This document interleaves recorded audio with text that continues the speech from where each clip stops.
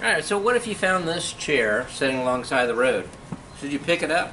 Well, be careful, could have lice. Better to go to a garage sale, make sure that there's no lice. But beyond that, is it worth picking up? Well, of course it depends on how much they want for it. But suppose you found this at a garage sale for 25 bucks. Should you buy it? Well, there's a few things you can look at. First thing you can check is how heavy is the chair? Well, this chair is kind of heavy for its size. Usually that's a good sign. That'll tell you that you probably have hardwood in here instead of some cheaper plywood. But you do have to be careful because some particle boards can be heavy also. You can also take a look at the features, especially on the wood. What kind of carvings do you have here? This one has some fairly nice carvings, and that would indicate that it's worth a little bit more.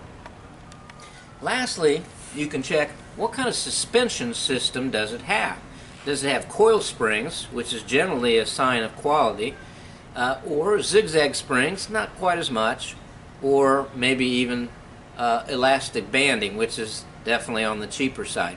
You can tell by just taking your hand and bouncing it here on the bottom. If it bounces, it generally means that you've got some kind of a webbing system down there, and on top of the webbing you got coil springs, an indication of quality. If you have time, or the owner will let you, you can always turn it upside down and take your scissors and cut the black cambric back. And if we do that, we can see here exposed webbing. Right here, this happens to be synthetic webbing. We can see that it's not bowing, so these springs are actually in pretty good shape. Probably are not going to have to even re-web this. You can also see these staples here. These staples are holding the springs onto the webbing. Be careful though, they can be sharp.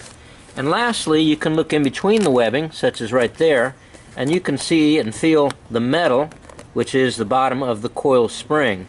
So if I happen to see this at a garage sale for $25, I'd snag it.